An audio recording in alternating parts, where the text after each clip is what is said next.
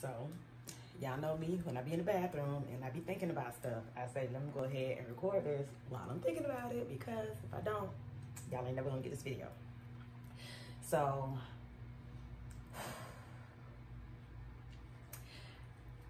ladies,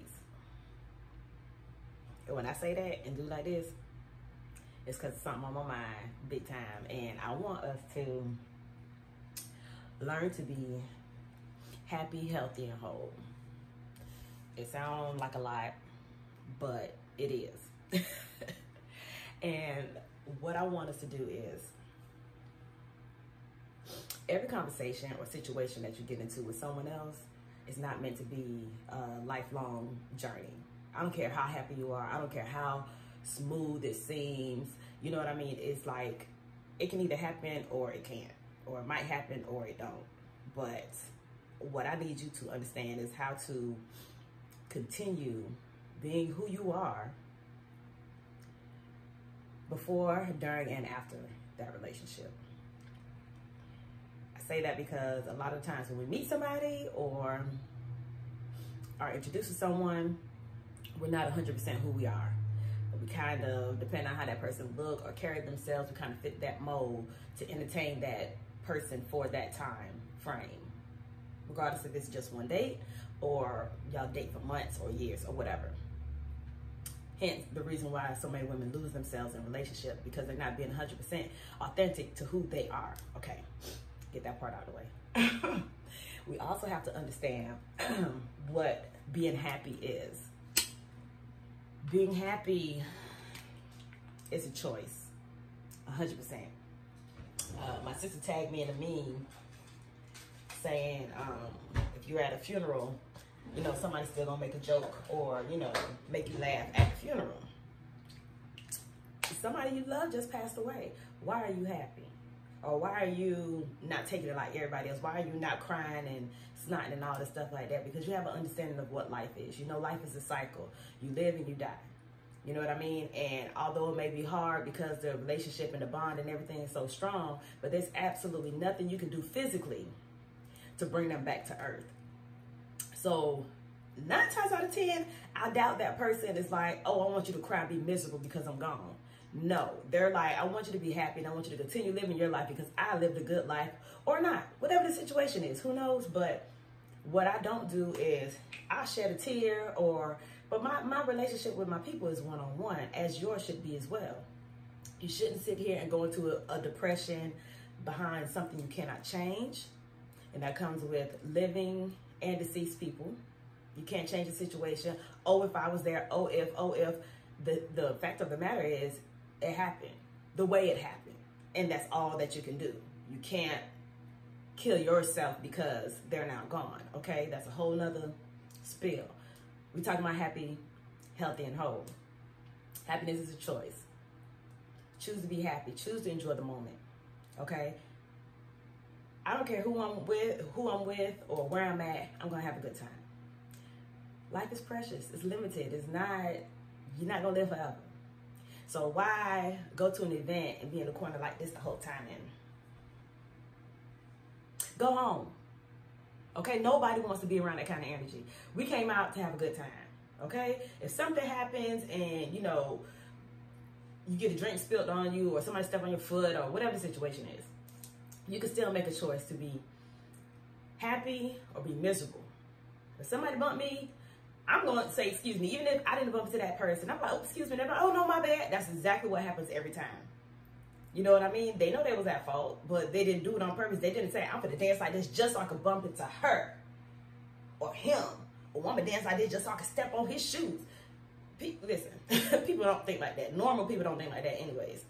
And even if they did, why are you falling into the way that they believe or the way that they think? Like, it takes two to keep a fire going, to ignite anything. So if somebody step on your shoes and they don't say my bad or sorry, just like, my bad, bro. Sometimes they don't even realize. Listen, I sat on the plane next to a lady who was not so aware of her surroundings. This lady was in my chair, leaning on me, took up both armrests. Every time she eats, she doing like this, her elbow all in my face. And I'm just saying, like, this lady don't even understand that it's another human being sitting next to her. She's not aware of her surroundings. You know what I mean? So all I did was kind of like turn a little bit like this. So if she bumped me, she'll bump my shoulder instead of knocking my chin out. You know what I'm saying? So, but that's a choice that I made because once again, I choose to be happy. I'm not going to let somebody else's actions influence the way I feel. If I woke up happy, I'm going to be happy. You're not going to change that. Let's talk about being healthy. Ladies, let's be healthy from the inside out. One thing that I've realized with people is that they don't, let me not say that. One thing I realized about people is that you could be beautiful on the outside. If your inside is jacked up, X that. People are attracted to confidence. Are you confident in who you are? Are you confident about the way you carry yourself? Are you confident in the conversations that you have? That's what really attracts people, is that confidence level. If you have no confidence, then I don't care how pretty you are. Nobody can see it if you're like this because your head down because you don't have confidence. You see what I'm saying? I be on live. I don't care. Makeup, no makeup, one lash on, one lash off. It don't matter to me. Lace lifted. It doesn't matter because the words that I'm saying and the point that I'm trying to get across is way more important than what you're seeing here. You're going to fall in love with me with your heart. Not because she cute.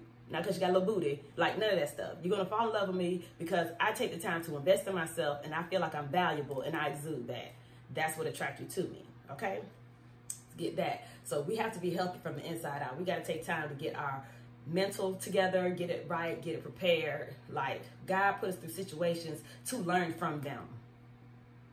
Not to be the victim, not to be, oh, well, it's me, none of that stuff. You go through situations to learn from it so you can be a better person on the other side. Once all these things happen and God say, okay, now I'm ready to release these blessings, then you prepare for all of it.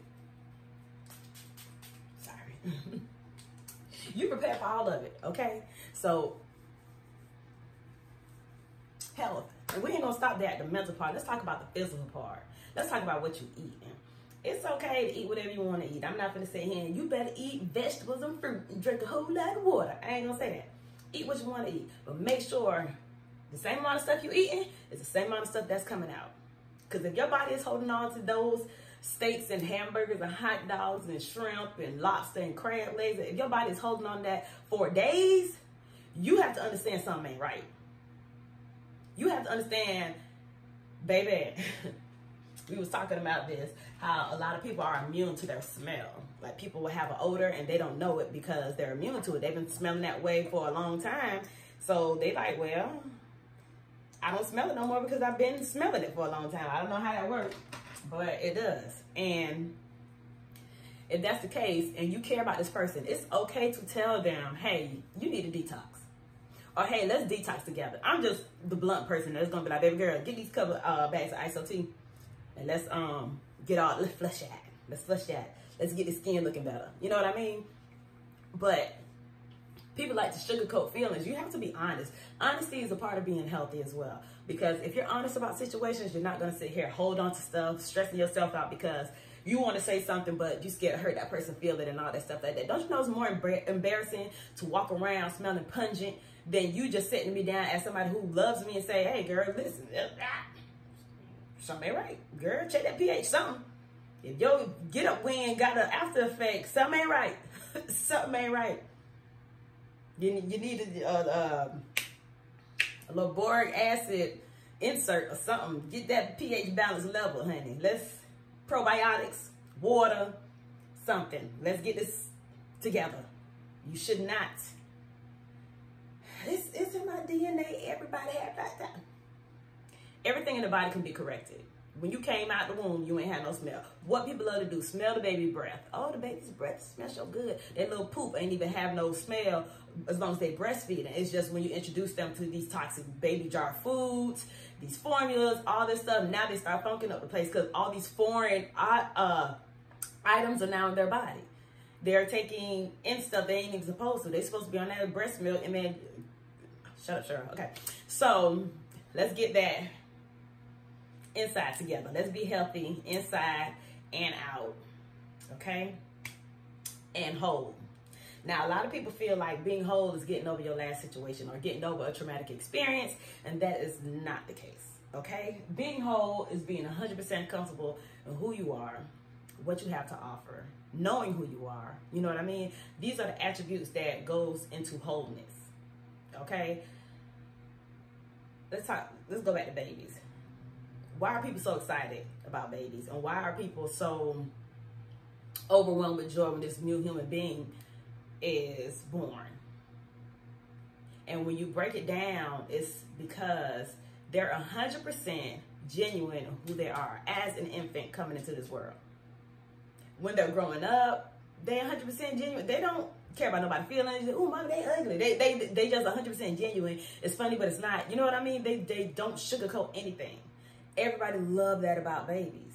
You know what I mean? They're drawn to that honesty.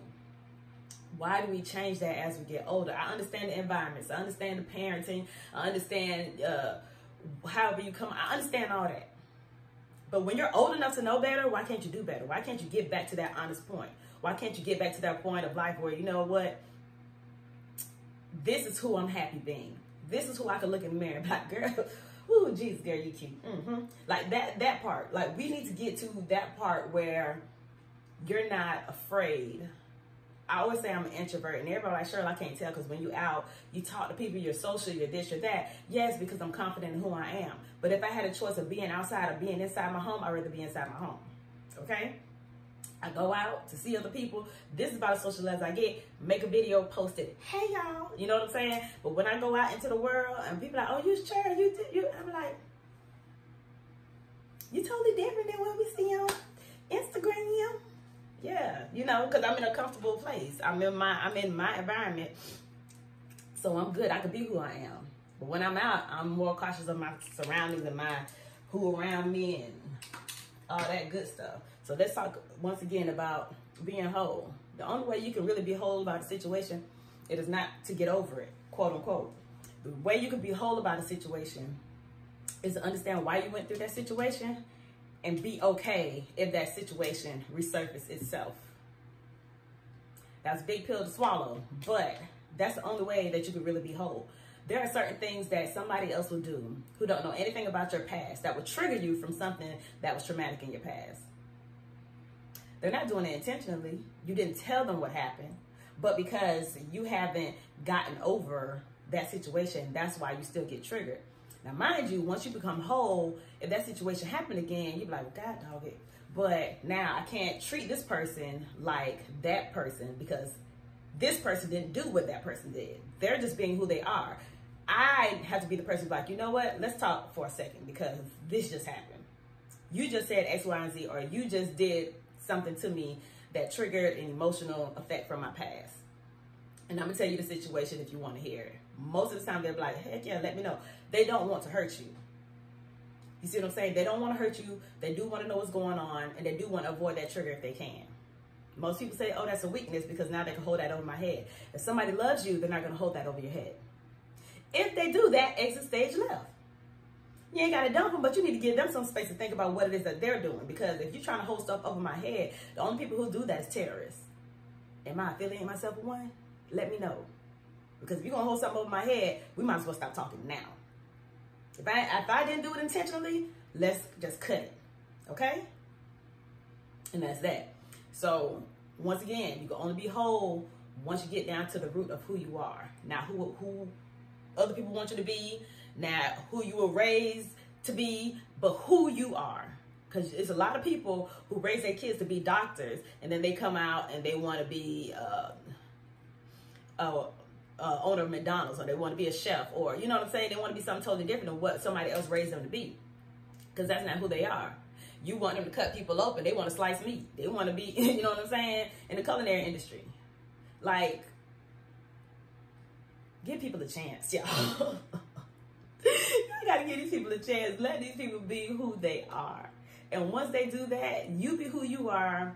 Let them be who they are. And y'all either attract or not. Either you can accept that person or not. The choice is yours. Whoever. Because I know some men going to be nosy and watch this video. But the choice is always yours. If it doesn't work out, and guess what? The sooner you find out if that person is for you, the easier it is to either commit to that situation or let that whole situation go.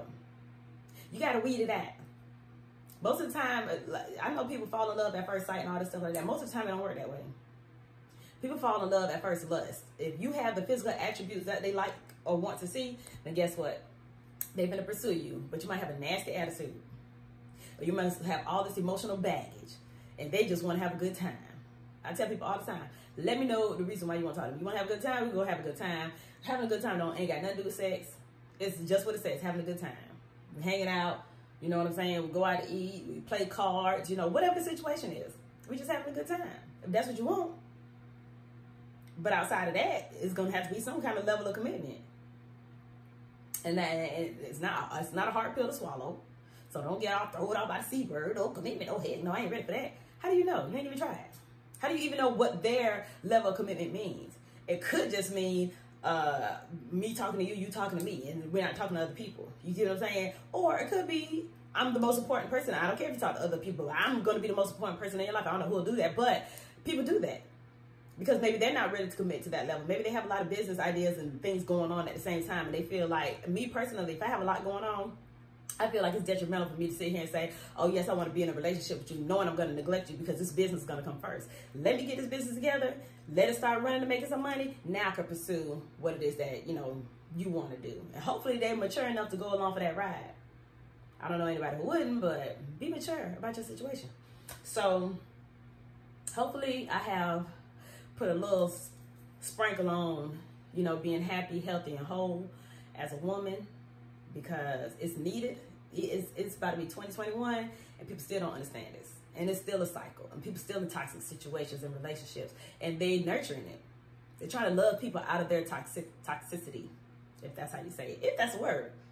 But they're still trying to love people out of that, and you cannot do that.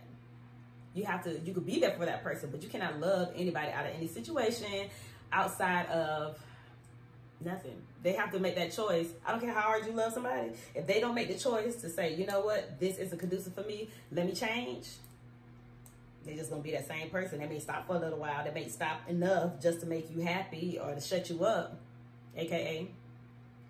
But they're not doing it for themselves. And until they do it for themselves, then no amount of love, no amount of tears, no amount of, oh my God, I can't believe you're still doing this, is going to stop somebody from doing it. Yes, could be an awakening. If they see they're hurting you, you can make them wake up and be like, you know what, let me stop. But they still have to make the choice to stop. Your tears was the flame or the fire to make them go the other way. But they can either put gas on it and keep going the right way, or they could blow it out and keep doing what they was doing. So me and my not long videos end up being long, but I'm gonna get my day started, and I hope that you all got a little something from it. If not, y'all gonna have to start putting some of my little classes, because I'm trying to tell you, I want y'all to have the best in life, and that comes to your personal life, you know, your business life, if you own a business and things like that. All of that needs to be happy, healthy, and whole. If not, you're gonna be doing a whole lot of work for no reason, because you just don't understand. Okay, toodles.